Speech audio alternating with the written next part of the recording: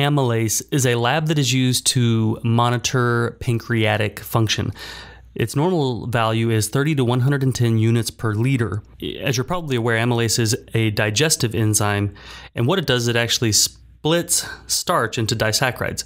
So most of the amylase within our body is going to come from our parotid glands as well as our pancreas.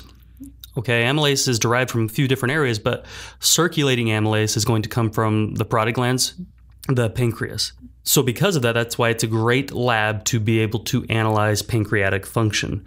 Okay, so the reason we're going to run this lab, the reason a physician will or a provider will order this, is to assist in the diagnosis of early acute pancreatitis. If the patient's showing signs of pancreatitis, we can run amylase and we can get a determination of, okay, is this amylase elevated? Is there something going on here that with the pancreas that we need to investigate further?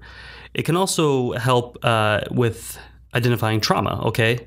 So some of the big things that we will see it increased for are going to be, like I said, pancreatitis, peritonitis, DKA. We also might see it with pancreatic cancer, like carcinoma within the pancreas, alcoholism, and then, like I said, abdominal trauma. Perhaps the patient went to surgery, something happened, the patient's not recovering well. We can run an amylase and see, okay, was there inadvertent, did the patient accidentally nick something that's causing this peritonitis or the elevation in the amylase? It can also be helpful in identifying blunt trauma to the pancreas. Okay, so if a patient comes in with multiple trauma, we can run our amylase and we can say, okay, yeah, something happened here during this trauma to cause damage to the pancreas.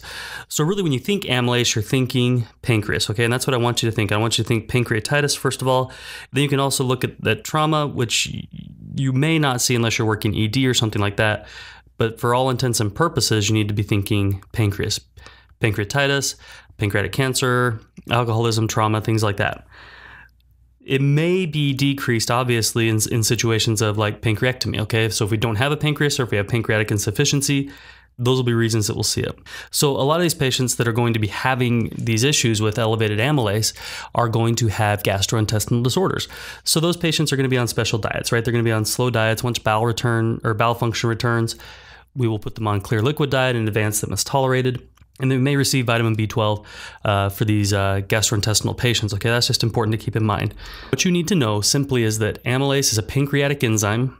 We're going to use it to evaluate pancreatic function, any sort of pancreatic diseases or conditions going on, and its normal range is 30 to 110 units per liter.